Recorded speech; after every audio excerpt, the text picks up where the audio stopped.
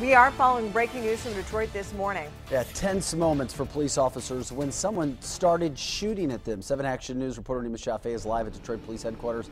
Nima, was anybody hit?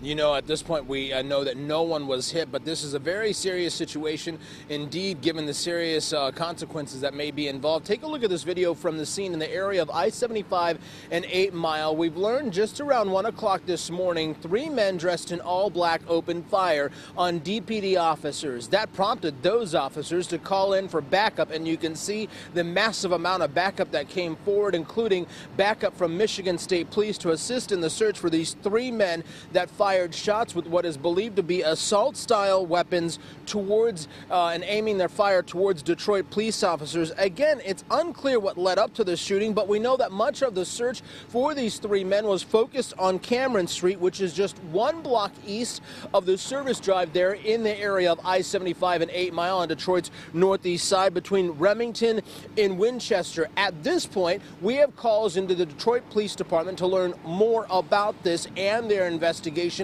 as it relates to the shooting and these 3 men that were covered in all black that opened fire towards these officers. As we gather more information on this still developing and breaking situation, we will continue to share that with you. We're live this morning at DPD headquarters in Detroit. I'm Nima Shafe, 7 Action News.